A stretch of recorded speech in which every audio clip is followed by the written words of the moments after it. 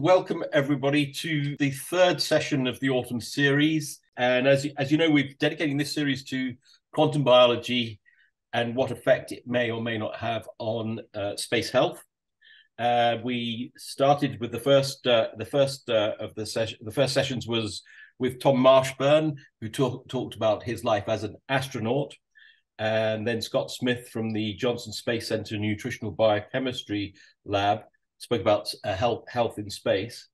2 weeks ago was Doug and Ashvin Beheshti spoke about mitochondria in space, and today we're now going to get down to sort of the underlying physical phenomena that in which we have evolved and which change markedly in space. And talking about the electromagnetic and gravitational fields. And today we're going to be starting with microgravity and radiation effects, and how that might change in between Earth service, terrestrial medicine, and space medicine, of course. So today our speakers are Chris Porada and David Furman. Welcome. We're most grateful for you giving your talks today. David's going to start first. And to introduce the topic and our speakers, Alistair Nunn, our Director of Science for the Guy Foundation, visiting professor at the University of Westminster, is going to give you a short talk and introduce our speakers. So Alistair, without further ado, I'm going to ask you to share your screen. Thank you very much, Jeffrey. I'll just kind of introduce the subject. This is really, when we look at a spaceship and we want to go much further into space, are we going to need to use more heavy shielding because of the radiation? Are we going to need to have artificial gravity?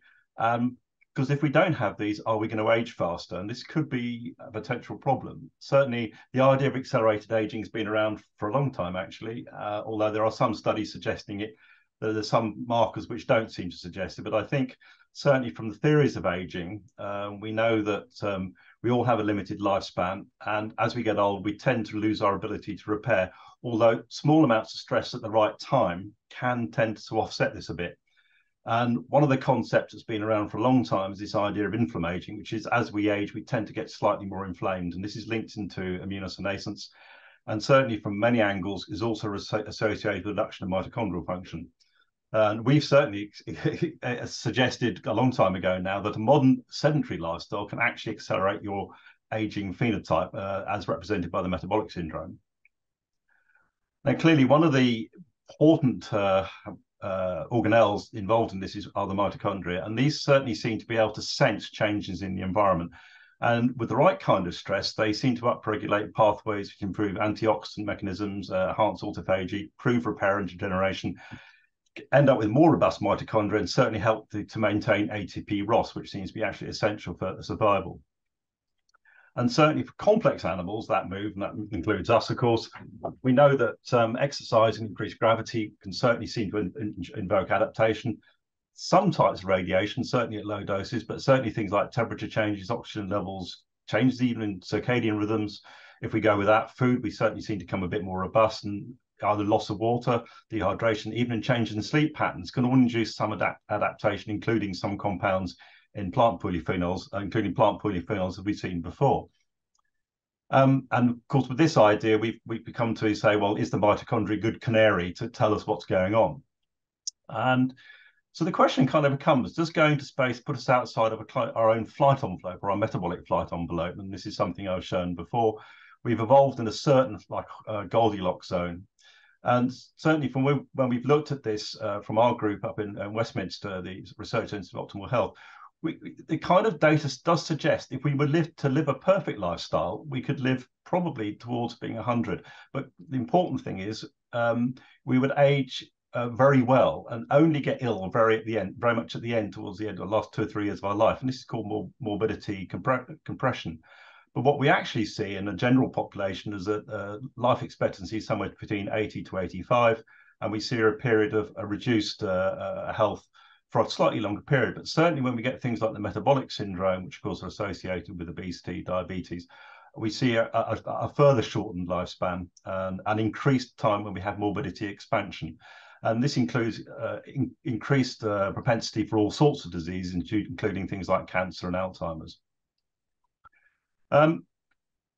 So what's going on in space? Well, certainly from some previous lectures, it seems to be becoming clear that mitochondria do become dysfunctional. And what are the kind of stresses that could be involving this? And does it lead to inflammation?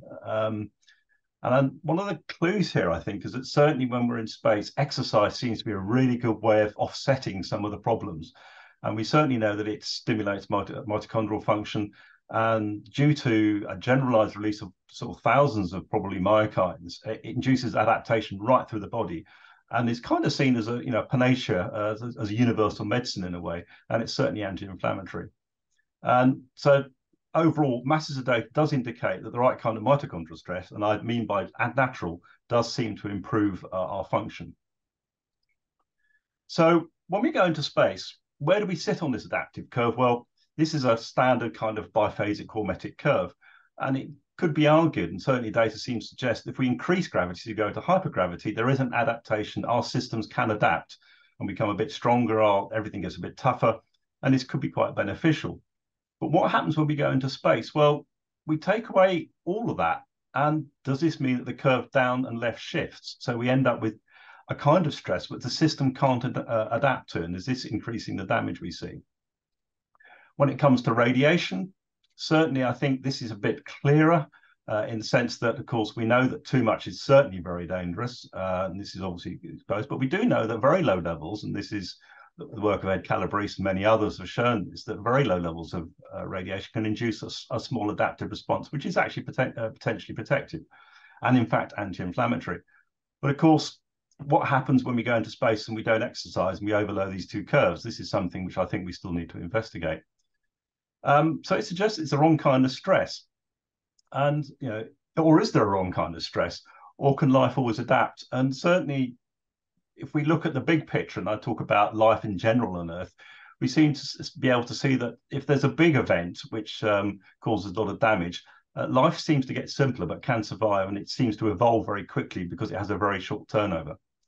And we've suggested that this could actually suggest what inflammation actually is, which is a kind of a response to try and adapt and restructure. And without it, if it doesn't work, we need to start inducing adaptation. I won't go into this now because it's been running out of time.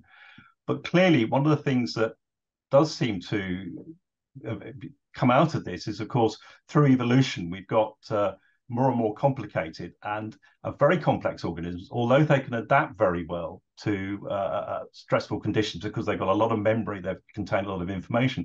When we get a very big event, there seems to be a downregulation back to much simpler structures. Anyway, just to bring us to kind of conclusion here, I think the radiation one is potentially, I think, quite easy to explain, but I think the more difficult one here is certainly what happens with the lack of gravity. And this is going back to something we showed before. We know that mitochondria, for instance, are very tightly integrated with the cytoskeleton and the filament system. And certainly through evolution, we've always been used to having slightly increased stresses. For instance, we run around, we jump up and down, we carry things, and that seems to induce an adaptation to make us stronger. But what possibly has very rarely ever happened is been in a situation where we have a very novel stress, which is no gravity. And this could result in inflammation potentially, which seems to result in accelerated aging phenotype. This is simply, ancient man. If we did, the only times we probably ever exposed to reduced gravity is we fell off a cliff. Of course, that tended to be fairly terminal. Anyway, with those thoughts in mind, I'd like to introduce Dr. David Furman of the Buck Institute for Aging and Research. This seems to be the world's first biomedical research institute solely focused on aging. And I think David's going to talk about big data and the AI approach to immune systems during aging and helping everybody live long and better. Straight after David, Chris will go on, and he's coming from the Wake Forest Institute of Regenerative Medicine in North Carolina. And he's going to be discussing transgene therapy, possibly transgene therapy, but the effects certainly of solar particle events and galactic cosmic radiation, as well as microgravity, on the hemopoietic immune system, which of course links very neatly into the inflammation area and the role of inflammation in aging. Over to you, David. Good morning and good afternoon, good evening, everybody. I am David Furman. I work at the Buck Institute for Research on Aging, also at Stanford University, leading the Stanford 1000 Immunomes project for now 15 years. And about 3 years ago, we started looking at the effects of space, and have been working very closely with Chris Mason and Afshin Bishathi here in the audience as well, to use the effects of microgravity and spaceflight to model immunological aging, generally speaking, and diseases. So these are my disclosures. I'm going to go really quickly because I have a lot of slides I want to share today with you all. My focus is in inflammation, generally speaking. 15 years ago, I started realizing that inflammation is important for aging. It's arguably probably the most important feature of aging. There are no canonical markers. And what I'm going to present in this first part of the discussion is very pertinent to the second part of the talk that focuses more on the effects of microgravity and simulated microgravity on the ground. But basically, we've been trying to find biomarkers of systemic chronic inflammation, which is very different from acute inflammatory processes. We published a paper this year pushing this idea forward that chronic inflammation triggers probably all hallmarks of aging. And in the Stanford 1000 Immunomes project, we've been focusing on that question. We recruited 1,000 people over the years, 9 to 96 years old, of different sexes, different biological features we found. We've been doing multiomics in this entire population. We raised around $68 million to do the study. And we've been cracking all this data to develop biomarkers of systemic chronic inflammation on the ground. We build this chronic inflammatory clock of aging using deep neural network, which would be, this is just the loss function I'm going to skip through. But basically what we can do is to predict age-related multimorbidity, as you can see from the slide in the middle. We can predict frailty 7 years before it happens, so very applicable to things that can happen in space. So this is the predicted frailty score in the y-axis, predicted in 2020 and 2010, and the frailty score in 2017. With the same IH metric, we can look at centenarians. They are largely protected from inflammaging. There's a lot of variation here, but overall, inflammation seems to be important for longevity. We can also correlate that with left ventricular remodeling of the heart, arterial stiffening, and a number of other things like all-cause mortality in the Framingham heart study when we build an inflammatory clock based on gene expression. Because of a lot of data suggesting that inflammaging at baseline perturbs the acute response, we look at immune responses in 1,000 people. Overall, the T cells and B cells are affected negatively. Higher levels of inflammatory age correlate with lower levels of responses, and with naive CD8 T cells, which is a hallmark of inflammaging. We are building countermeasures for inflammaging based on AI and machine learning tools. We run a clinical trial, so go from A to Z with the compounds we found, and in the experimental group, we're able to reduce IH significantly in people with high IH at baseline. But definitely there's a need of better tools and better ways to discover and develop drugs for aging. This slide probably is very known by most of this audience. 90% of drugs fail. We're in this inflection point where we definitely need to discover new ways. And I think one way is to use space biology and microgravity conditions on the ground. And I'm going to show you some of that. We even started a company with Chris Mason, my co-founder. It's called Cosmica, and I'm going to show you some of those data. So I don't have to convince you that astronauts are at risk of developing age-related conditions. The most common being immune decline and reactivation of viruses is very common. cardiovascular deconditioning, 5-fold increase in risk for cardiovascular events later in life, cancer, sarcopenia, and a number of other things. These happen at an accelerated rate as compared to what happens on the ground. You probably know this paper, the twins paper. We see a lot of changes in flight and after the individuals return to flight. And many of the changes observed in spaceflight resemble what happens in aging, as you can see here, and Alistair was alluding to.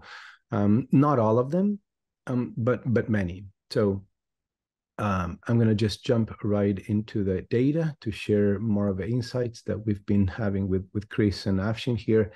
So the fact that the entire industry is shifting towards a more private sector taking over space really is on the one hand very beneficial, because we can have a lot of data from astronauts, and it's readily available to us at the moment. We've been analyzing Inspiration 4 data, JAXA 6, and now continuing to work with Chris to analyze the entire Axiom data.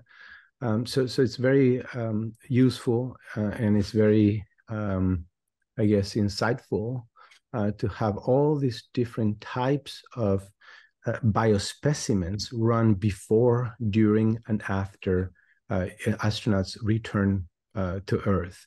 So many of these time points after return to Earth will basically inform us about rejuvenation in a natural setting, right?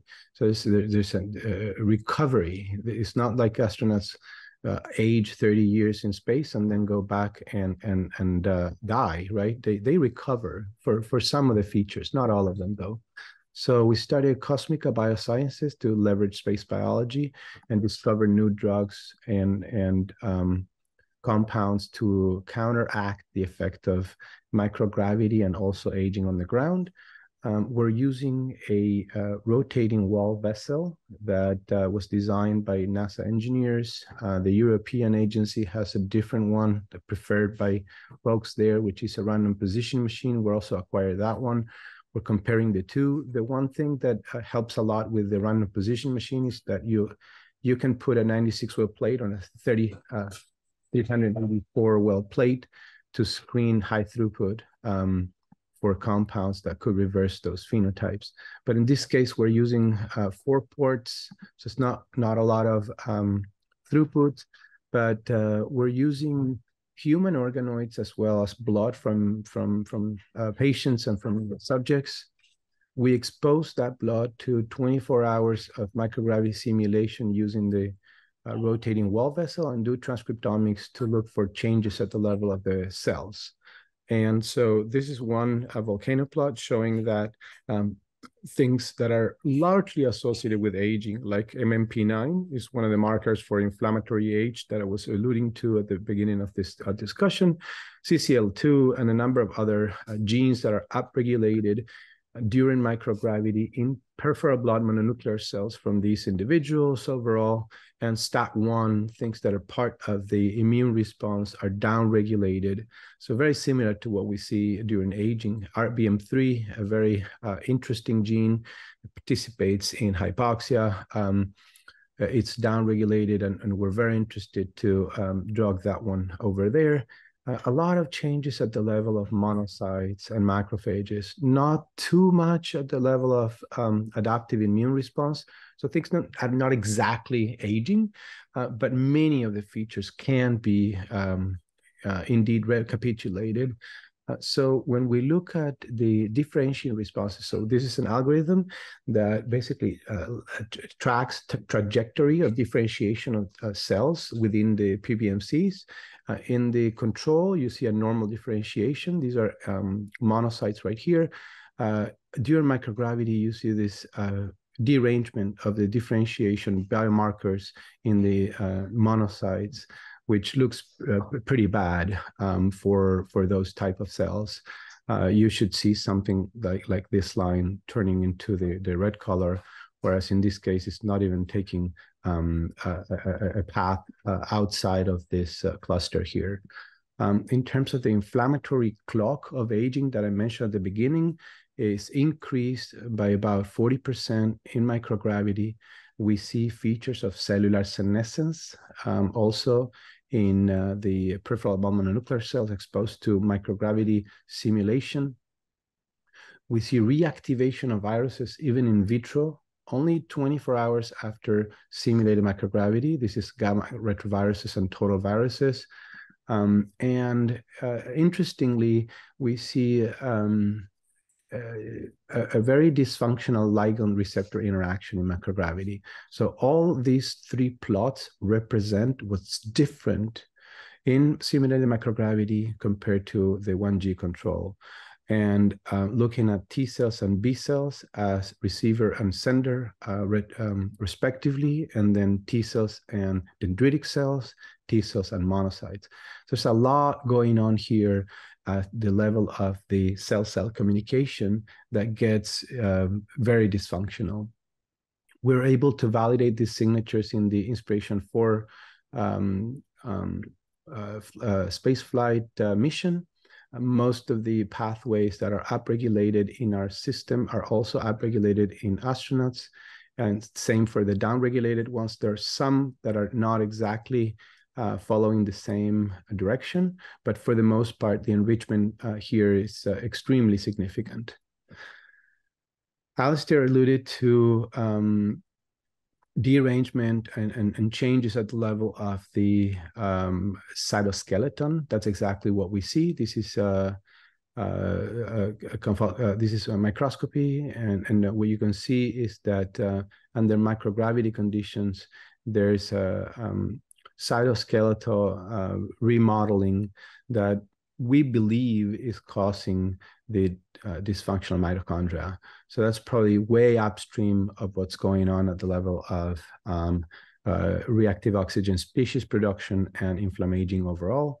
We're able to validate these findings in vitro by staining with CDC42, which is a GTPase that regulates the integrity of the cytoskeleton, is elevated in microgravity.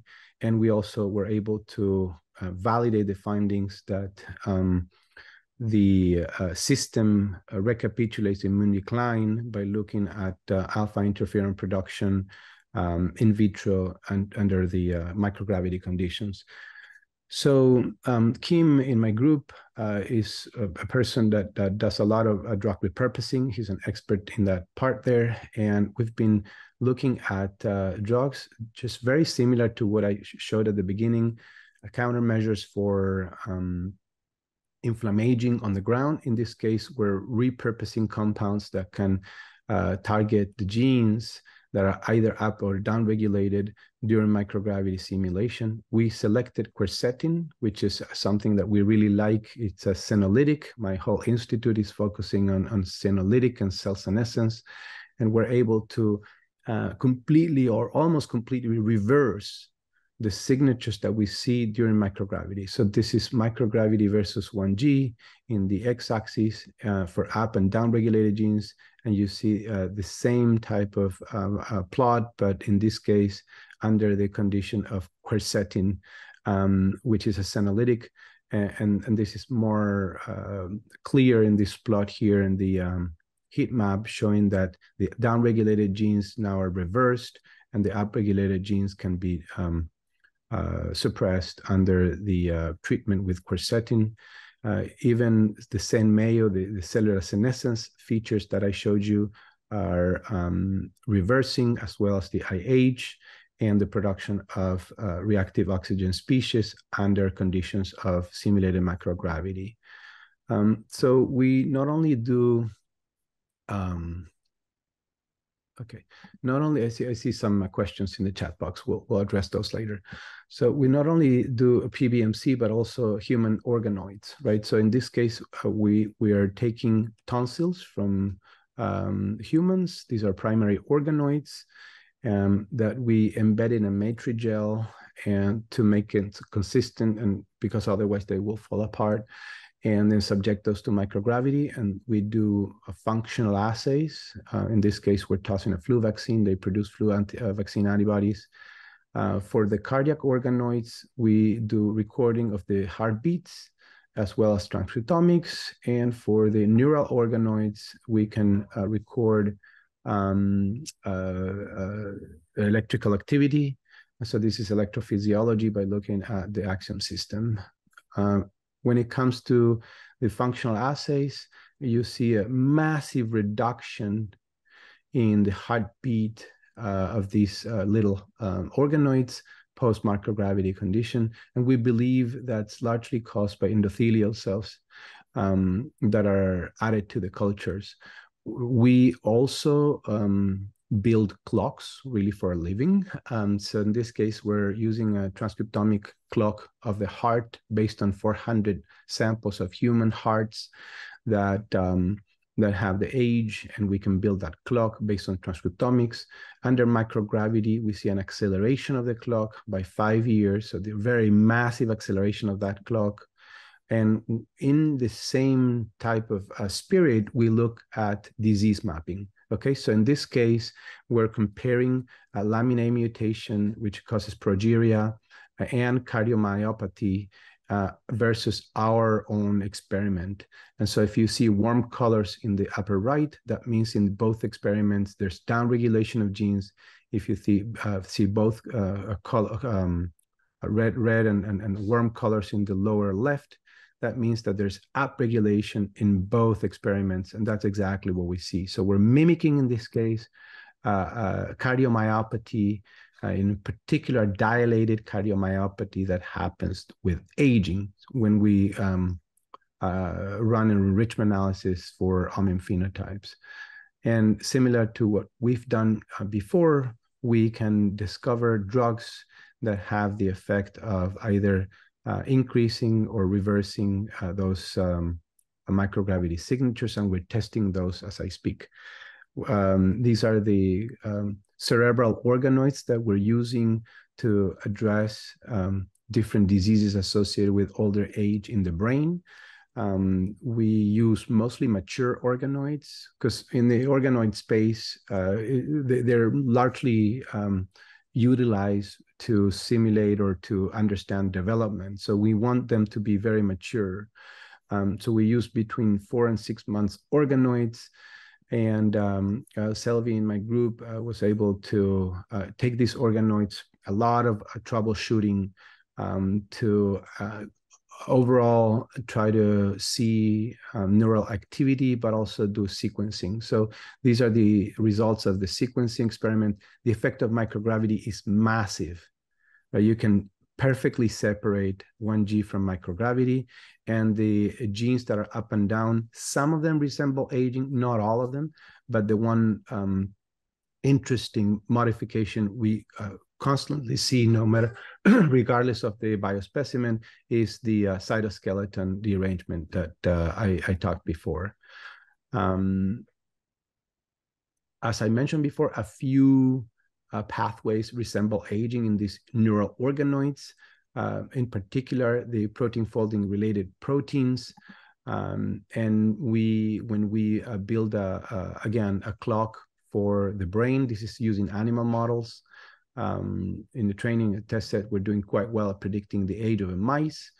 Mice flown in space showed 32% acceleration of this transcriptomic age in the brain. This is specific for the brain. I think with that, I should be good on time. Am I? I would just want to, thank a lot of people in my group and many others across the U.S. who have helped with many of these studies. We're also having a collaboration with folks in Toulouse, in the University of Toulouse in France, where the Airbus company is located. And then a lot of different people in my group have helped put together all this data. We do other things than science. We have fun. They go to the Giants, so have surfing here in the Bay Area. They party, and we go dinner quite often to this beautiful Brazilian steakhouse here in San Francisco. So Espetos, if you're around, highly recommended. Thank you so much. Good morning, afternoon, or evening. It's truly an honor to have the opportunity to share with this group some of the work that Grasa and I have been performing over the past 20 or so years, investigating the impact that two different key spaceflight stressors, space radiation and microgravity, have on the human hematopoietic and immune system. So looking at these two stressors individually, the one that's been identified as kind of the largest hurdle to long-duration manned missions in deep space is space radiation. And despite decades of research, radiation-induced cancer risk is still the top priority, or it's been identified as the top red risk by NASA. So space radiation, just as a little bit of background, is different than terrestrial photon radiation. It's comprised of solar energetic particles, or SEP, which are highly energetic particles, mostly protons, that are released from the sun. And the important thing to remember is that these are intermittent and they're unidirectional. Galactic cosmic rays are actually the bigger problem. These are mainly high energy protons, but they also contain various high atomic number and energy, or HCE particles, which are atomic nuclei, so atoms that have been stripped of their electron shell. And GCR originates outside the solar system. It's thought to likely be from supernovae and active galactic nuclei. And the important thing that contrasts this with the SEPs is that GCR is continuous and it's omnidirectional. So it poses a much bigger problem, both from the standpoint of astronaut safety and also from the standpoint of trying to develop shielding. You may wonder why, if we've spent decades researching space radiation and looking at the cancer risk, why we don't really know a lot about the effects of SEP and GCR on the human system. And the reason for this is that, happily for us that live on Earth, SEP and GCR radiation are both almost totally deflected by the atmosphere and largely by the magnetosphere that surrounds the Earth and acts as a shield. And one thing I wondered was, well, what about astronauts that are on the International Space Station? So the ISS orbits the Earth at an altitude of about 250 miles, which is well beyond the vast majority of the atmosphere. But interestingly, the magnetosphere extends out to about 40,000 miles above the surface of the planet. So astronauts that are on the ISS are well within the magnetosphere and largely protected from the vast majority of radiation. Well, the Apollo astronauts went to the moon, so they were clearly more than 40,000 miles away and must have gone outside the magnetosphere. But interestingly, it turns out the moon spends about 6 days each month inside the Earth's magnetic tail, or magnetotail. And NASA engineers, even in the 60s, realized this and planned the Apollo missions to coincide with the time of the month when the moon would fall within the Earth's magnetotail. So it turns out even the Apollo astronauts, while they were on the surface of the moon, were largely shielded from the majority of GCR. So our lab has chosen to focus primarily on the effects of SEP and GCR radiation on the human hematopoietic system. And the reason we picked the hematopoietic system is that it's extremely radiosensitive. Importantly, damage to the hematopoietic system could be life-threatening in a very short period of time, since we need roughly 5 to 6 billion new cells every single day to be produced to replace the ones that are dying. Importantly, leukemias are one of the most important radiogenic cancers.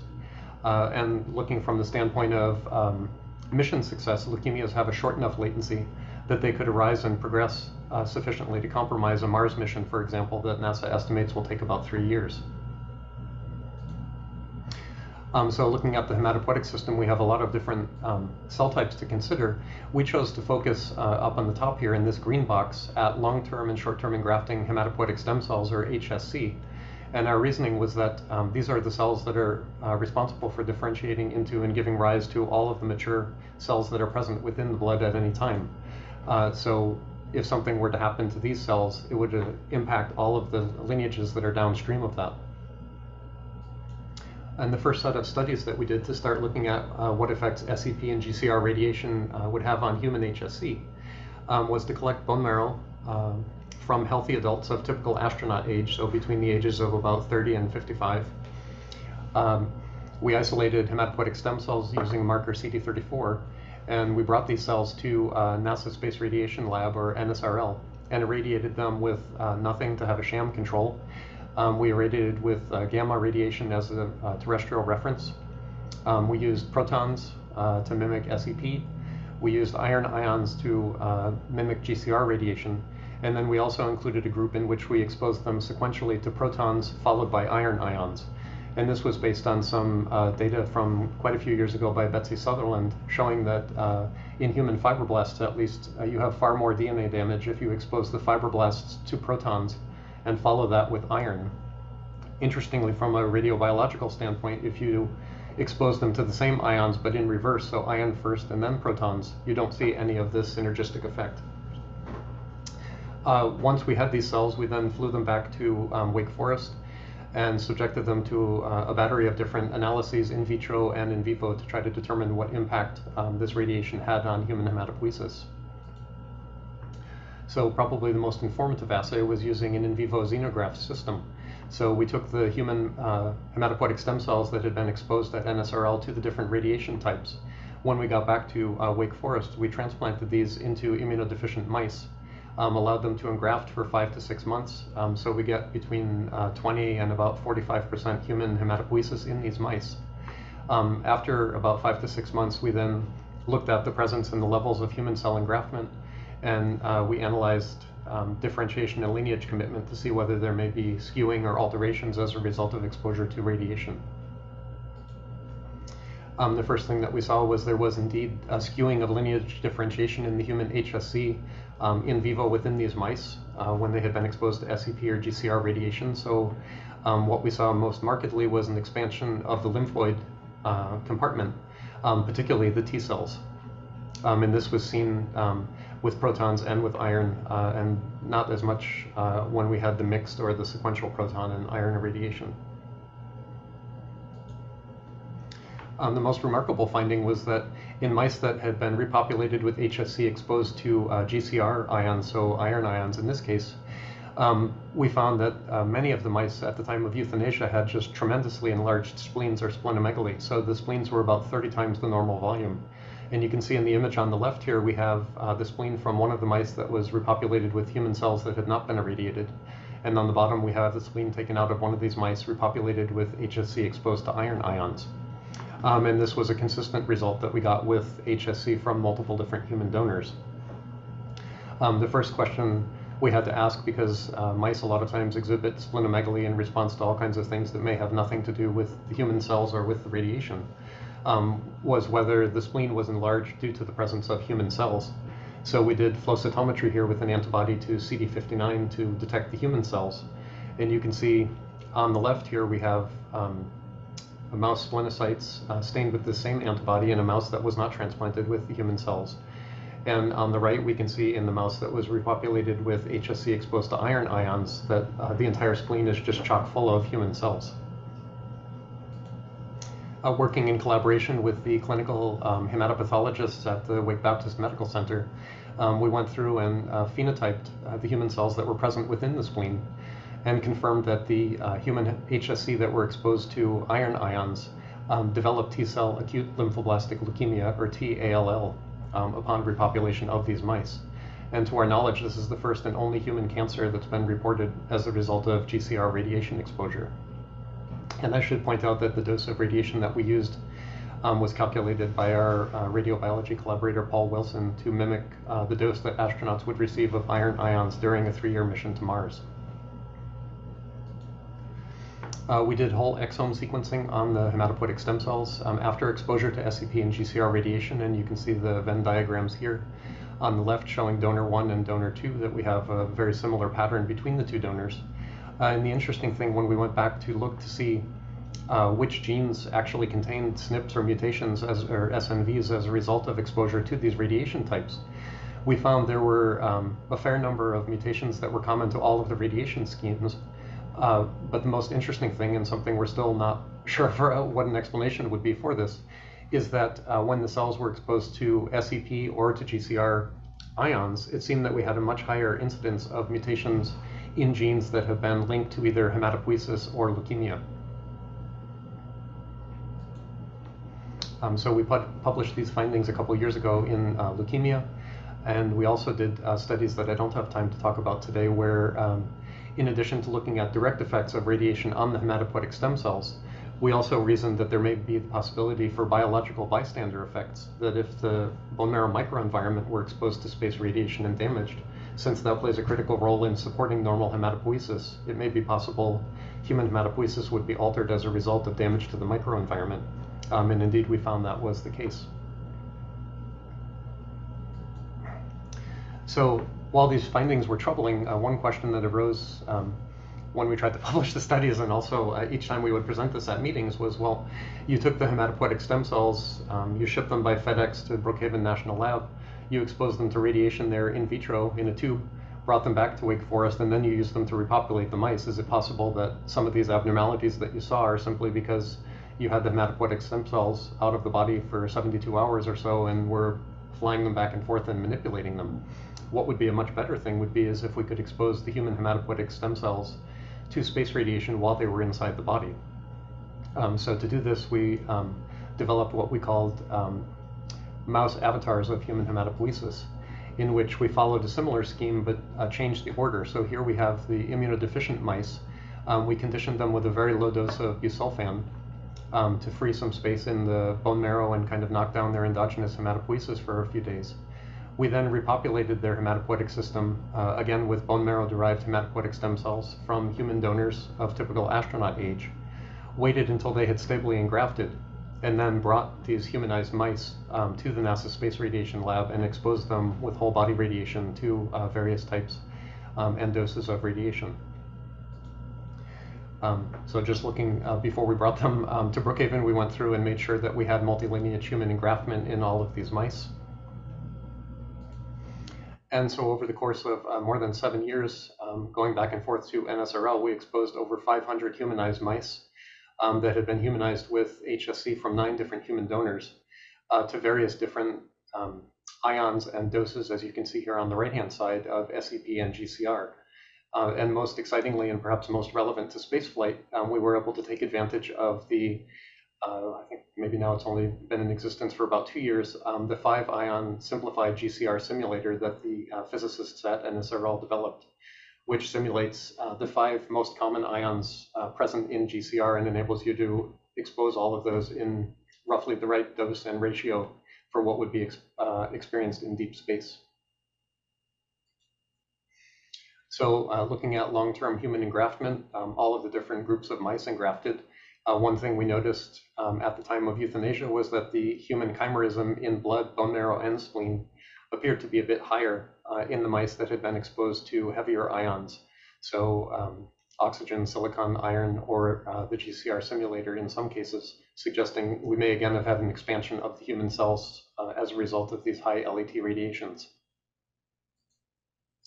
Once again, we found that mice now that received whole body radiation with HCE ions, again, had tremendous splenomegaly. So you can see here at the time of euthanasia, you can see the liver. And then in this green circle, you can see the spleen. And for those of you that work with a mouse, usually when you do the dissection, you have to kind of dig around to even find the spleen. So here, as soon as we opened the abdominal cavity, the spleen basically was just filling the entire thing. You can see here we had some of these abnormal nodules within the spleen when we did H&E staining. And importantly, when we went back and stained with an antibody to Ku-80, which is a human-specific nuclear marker, we were able to confirm that these abnormal nodules were actually comprised of human cells. Once again, we saw the splenomegaly seem to actually occur as a function of LET here. So we see as we go up in LET, we actually have more cases and more severe cases of splenomegaly. And this is comparing to the sham. We didn't have any splenomegaly. In the gamma radiation, we had only 3 cases, and these were very mild cases of splenomegaly. And this is looking at, again, the incidence and the severity in all of the different mice. So each group we had between 12 and 48 mice, comparing on the left side to sham, and then comparing to gamma, showing that we had statistically significant differences with each of these different radiation schemes in comparison to either sham or to gamma.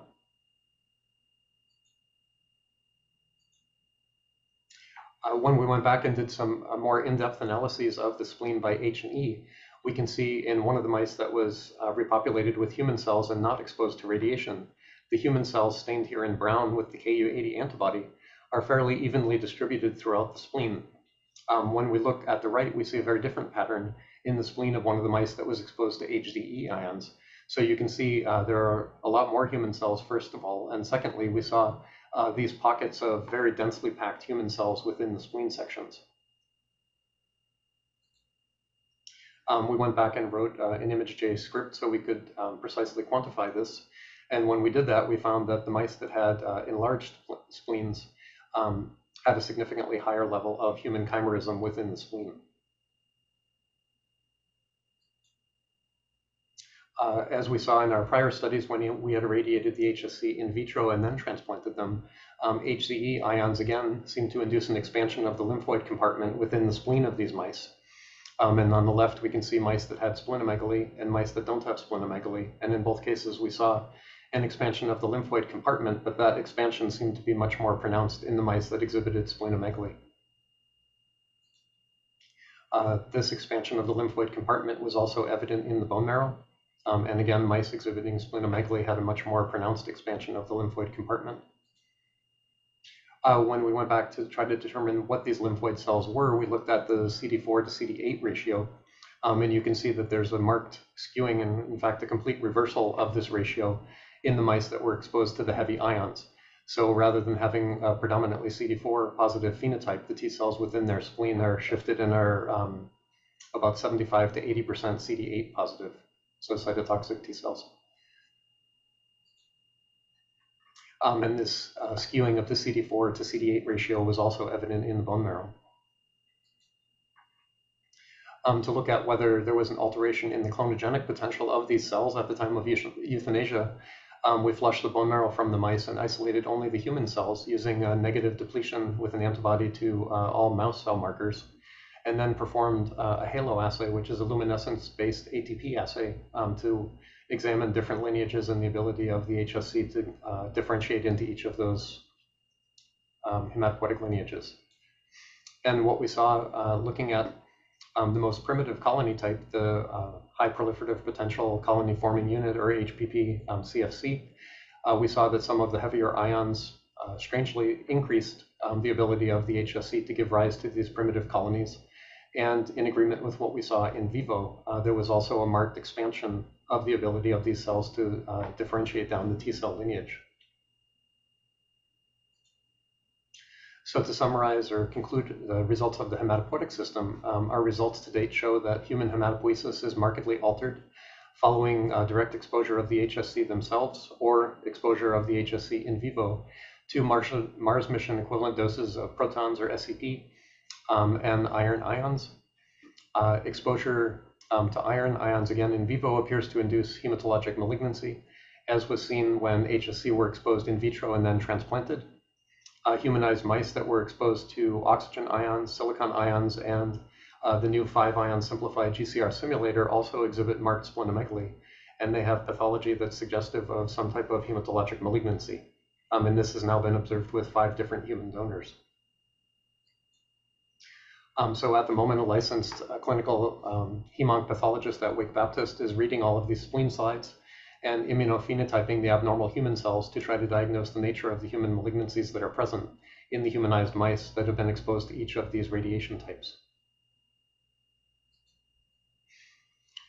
At the time that we were looking at the bone marrow microenvironment and changes that were occurring in gene expression, we did microarrays looking at the different radiation types and which genes were changed, and pathway analysis revealed that many of the pathways that were involved could actually be impacted by the compound curcumin. So we thought, well, maybe curcumin would be a very simple to administer countermeasure that would provide some degree of protection. So we did preliminary studies just looking at in vitro colony forming and exposed human hematopoietic stem cells to various radiations and looked at the colony formation without curcumin. If we treated about 15 minutes before radiation exposure with curcumin, or if we treated with curcumin 15 minutes after radiation. And you can see we actually had fairly good, certainly good protection against gamma radiation and fairly good protection against both protons and iron if we administered the curcumin prior to radiation. Unfortunately, it turns out curcumin's not a great drug because it has very poor water solubility, and as a result, its bioavailability in vivo is very poor. So we began a collaboration with a group at UC Davis and Lawrence Livermore National Laboratory, who was working on developing nanolipoprotein particles, or NLPs, And they found that it was possible to package curcumin inside these NLPs and dramatically improve its solubility and its bioavailability. So we performed studies in which we went back to NSRL and irradiated all of the humanized mice, but this time pre-treated the mice by giving an intravenous infusion of these curcumin-loaded NLPs prior to radiation. And you can see that administering the CNLPs prior to exposure to radiation, and this was about 24 hours prior to irradiating, we had a marked reduction in splenomegaly in response to protons, iron, and the GCR simulator. We also had a reduction, but didn't achieve statistical significance in response to oxygen ions.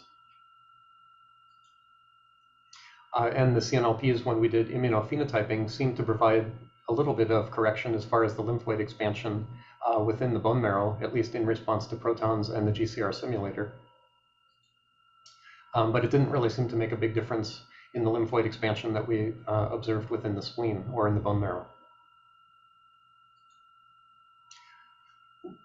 Whoa. Sorry about that. My mouse went out of control. So to kind of summarize the findings that we've had on the hematopoietic system with space radiation, our findings in vivo mirror the prior findings when the human HSC were irradiated ex vivo, demonstrating a significant increase in the cases of dramatic splenomegaly in mice that were exposed to high LET ions. The spleen and the bone marrow both had significant increases in the lymphoid populations, specifically CD3 positive, CD8 positive T cells, and this was particularly pronounced in mice exposed to high LET ions.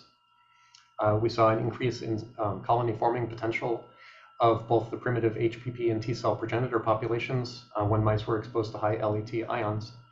And the NLPs that were loaded with curcumin might be able to reduce the splenomegaly and lymphoid expansion within the bone marrow caused by the high LET ions. I'm sorry, I don't know why my mouse keeps jumping ahead 2 slides. So we had quite a bit of discussion about mitochondria, and that's not really an area that our lab focuses on, but I thought it was important to mention this, that there is a group that's doing a lot of work looking at the impact that radiation has on the mitochondria.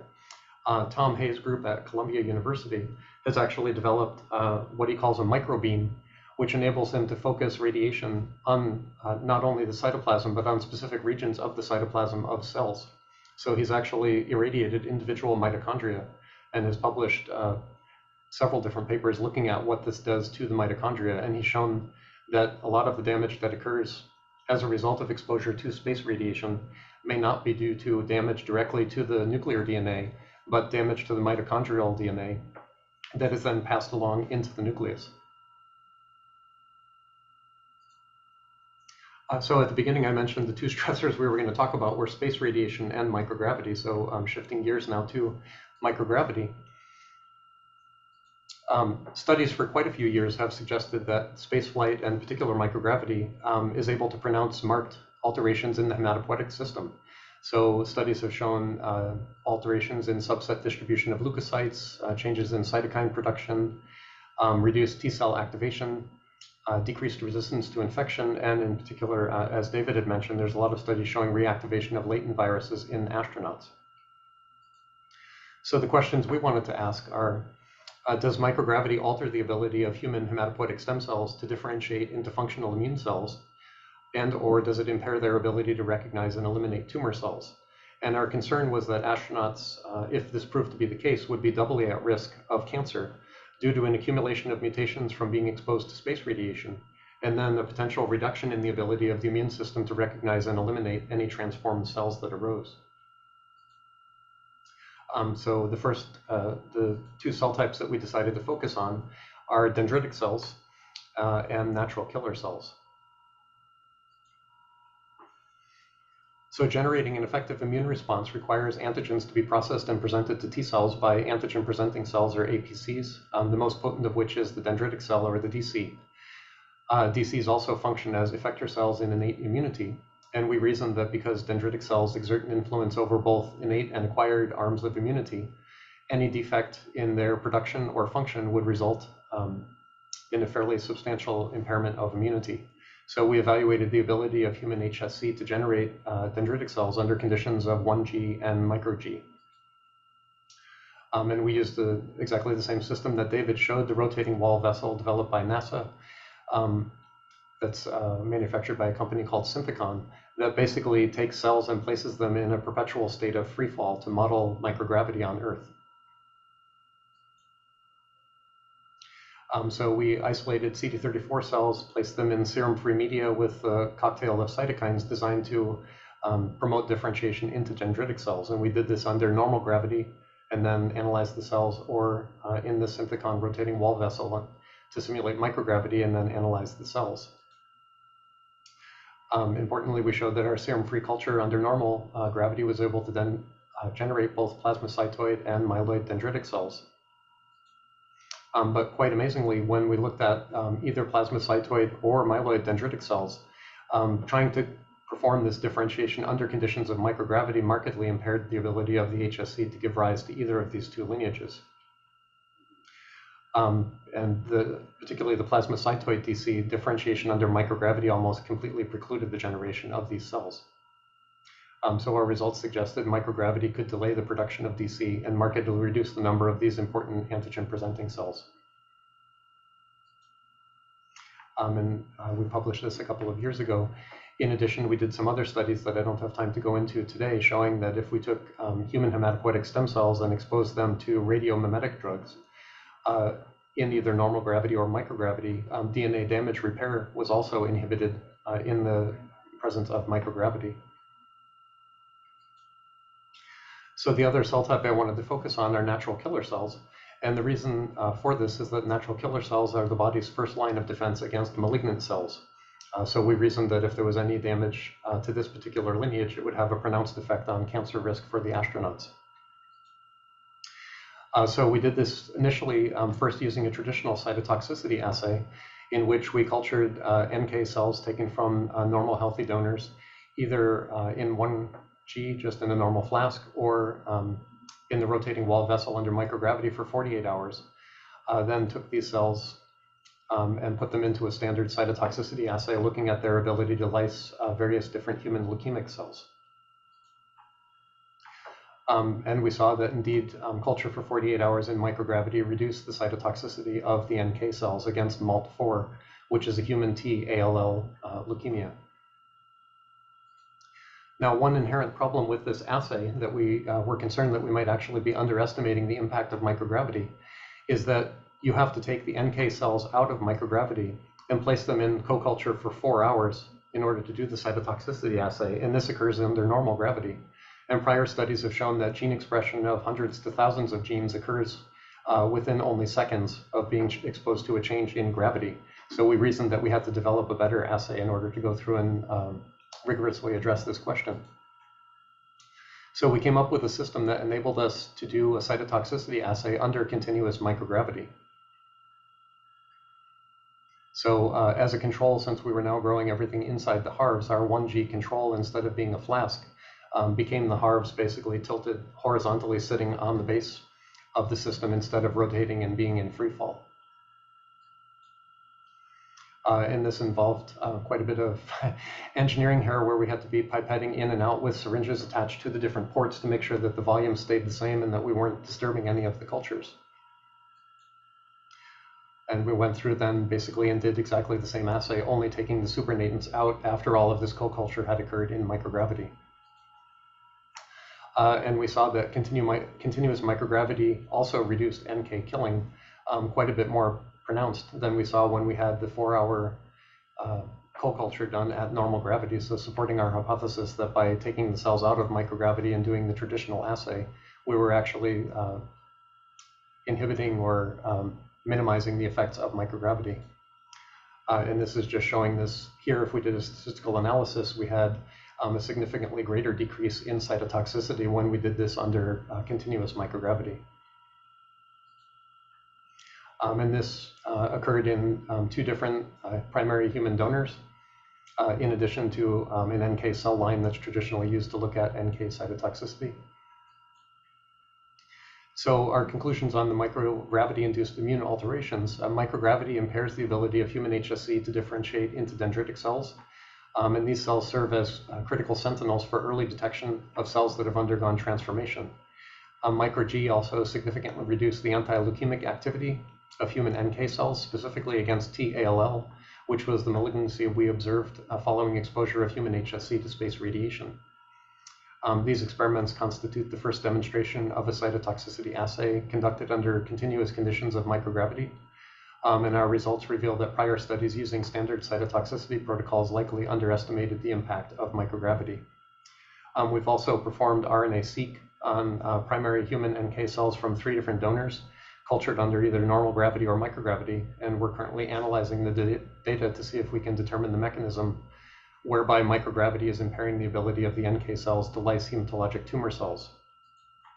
And these are some PCA analyses that we actually just got yesterday, so we haven't had a chance to go through and figure out what all the genes are, but we can see that we actually have fairly nice clustering from all 3 donors, the NK cells in 1G compared to microgravity, looking at both microRNAs and at mRNA transcripts. And just a couple other quick things I wanted to touch on. So the immune alterations weren't only within the peripheral blood and the spleen. We also did studies in wild-type mice looking at the impact of radiation on the GI tract, since that's also a very radiosensitive tissue. And we saw that space radiation induced marked leukocyte infiltration and swelling or enlargement of the lymph nodes within the small intestine. And we also saw alterations within the lymphatic system, so particularly in the lacteals, which are lymphatic capillaries in the small intestine, and we saw evidence for vascular congestion and bleeding. And these studies were just published a couple months ago in Frontiers in Astronomy and Space Sciences. And then just one last image as kind of a teaser, I guess, of another study that we're still trying to write up the results from this, but Grasa had gotten the grant actually, I think about 15 years ago from NASA to look at the impact that microgravity might have on stem cell differentiation. And the particular stem cells we were using here were mesenchymal stromal cells or mesenchymal stem cells. And we showed that if we grew those under normal gravity or simulated microgravity, we had marked changes at the proteomic level. And most strikingly, when we would study the inherent differentiative potential of these cells by transplanting the human MSC into fetal sheep at a period of pre-immunity, normally these liver-derived MSC, when they were transplanted, would give rise to large numbers of hepatocytes within the livers of the sheep. And this is what we saw with normal gravity. When we looked at the pancreas in the hopes of trying to find cells that could be used to treat diabetes, we saw that MSC grown under normal gravity didn't really have propensity to engraft or give rise to any cells within the pancreas of the sheep. Quite remarkably, when we grew the MSC for only a couple days under simulated microgravity and then transplanted them into fetal sheep, they lost the ability to give rise to hepatocytes, but they gained the ability to engraft within the pancreas and give rise to insulin-producing beta cells. So this is a study that we're still in the process of writing up and trying to determine what the mechanism is for this change. And with that, I would just like to finish by thanking everyone who was involved in these studies, particularly Grasa, who's the co-lead on all the studies, and all of our collaborators at various different institutions. And I'd also like to thank all of the funding agencies that have supported us for all these years to enable us to do these studies. So, thank you very much.